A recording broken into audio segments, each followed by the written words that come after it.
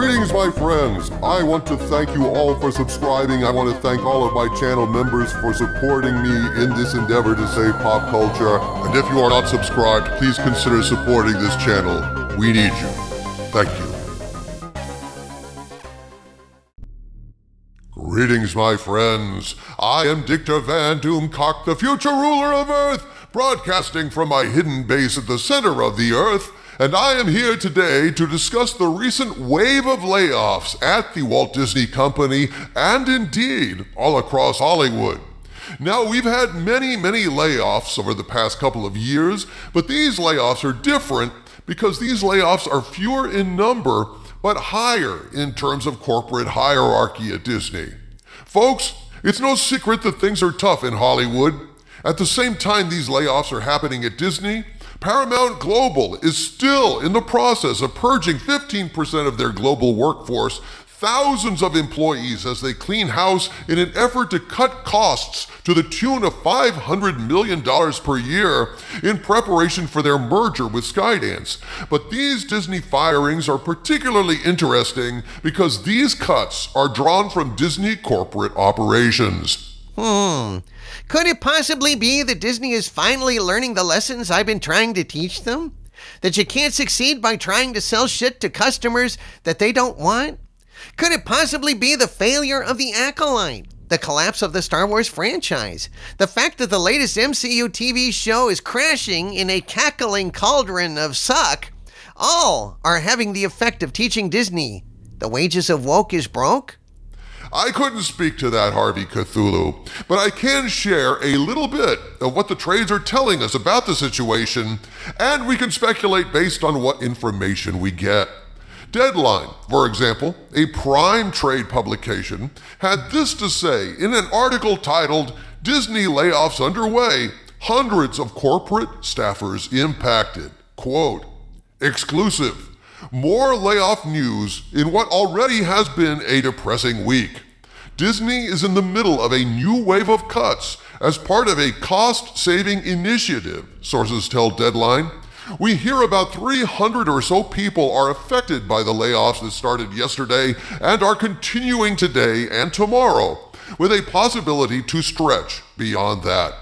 The positions, all based in the U.S., are across Disney's corporate operations, including legal, HR, finance, and communications, we hear. Among the divisions that are not impacted in this round are Parks, ESPN, as well as Disney Entertainment, unquote. Ah, shit. So I guess this had nothing to do with the Acolyte or Agatha all along, eh? Well, not necessarily, Harvey Cthulhu. Obviously, a company starts laying people off when they feel a need to save money by shrinking expenses. So, the more prosperous a company is, the less likely they are to do such a thing. So the failures that we're seeing in the entertainment divisions of Disney must certainly be impacting this decision. Plus, the entertainment division was already culled to a certain extent in previous layoffs, as the article makes clear. Quote, today's cuts follow the July 31st round of layoffs at Disney Entertainment Television, when about 140 people were let go, representing about 2% of the total Disney Entertainment Television workforce, and Disney Animation Studio Pixar reducing staff by 14% in May, unquote. So that may have been more directly inspired by this recent string of failures at Disney, Harvey Cthulhu, but clearly, the entirety of Hollywood is feeling the sting of the truth you utter. The wages of woke is broke. Consider, quote, Disney's layoffs started yesterday on the same day Paramount Global laid off hundreds in the second round of its own layoffs, aiming to cut 15% of the company's U.S. workforce, with Paramount Plus getting the brunt of the cuts. In addition to Disney and Paramount's multiple rounds of staff reductions, Fox Entertainment eliminated about 30 positions through a restructuring in July. There were also layoffs at Warner Brothers Discovery the same month. So perhaps this seems linked to the streaming service malady afflicting Hollywood. In their mad rush to duplicate the success of Netflix, everyone thought they could mount a streaming service of their own, but instead of leading to a pot of gold, it led to fracturing the audience and causing a lot of people, confronted with too many streaming choices, not to subscribe to them all, but to throw up their hands and walk away, especially giving the paucity of quality entertainment. It would seem that way, O Skull of Calderon. Plus, I have to say this, folks. There's something to be said for the old school of advertising. As much as I dislike commercials on network television, the commercial model of sponsorship was a guardrail for quality, a guardrail that streaming has taken away. In the commercial model, the bigger a hit the show is, the more they can charge for advertising. But in the streaming model, it doesn't matter how big a hit a show is if it can't be demonstrated to bring in new subscribers. Subscribers are the life's blood of streaming services, not advertising. Now, Netflix has about as many subscribers as they're going to get. I mean, they have subscribers through the roof. Everybody has heard of Netflix, and most people have made their choice regarding Netflix.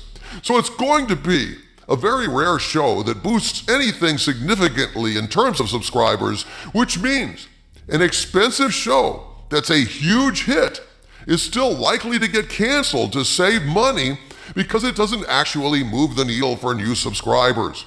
So we fans get screwed, great shows get screwed, all because of a flawed streaming model that doesn't reward brilliance or particularly punish crap if the crap is cheap enough. I think all of these layoffs, to some extent, reflect this sad truth. Yes, wokeness certainly doesn't help. Over time, it damages a corporate brand like Disney to the extent that parks and merchandise start to suffer. In terms of impacting theme parks, Yahoo Finance recently had an article titled, "Disney Theme Parks Have Seen a Slowdown. Is it a Temporary Blip?" And in this article, they say, Disney's parks business has historically captured the lion's share of profits for the entertainment giant, bringing in about 36% of the company's overall revenue in the latest quarter. But recent signs of a slowdown have led to concerns the theme parks could be losing their magic. In Disney's latest earnings results, weakness in the parks division dented an otherwise positive report after the company reported a 6% year-over-year drop in domestic operating income and pointed to a moderation of consumer demand towards the end of the second quarter. This moderation, executives warned, could continue over the next few quarters. The moderation, eh? Well, to me, Doomcock, that moderation springs from all the wokeness that is out there in the culture. People saying no to Disney, closing their wallets. It's the symptom of the Disney brand damage that has been done by the woke virus. I agree entirely, Harvey. It's very, very simple. You cannot alienate your customers and expect to prosper. But that said, overall, I think the streaming model is death for Hollywood. And I think we're just going to keep seeing this sort of thing more and more as time goes by. From the center of the earth, this is Dictor Van Doomcock bidding you all, my friends, stay angry.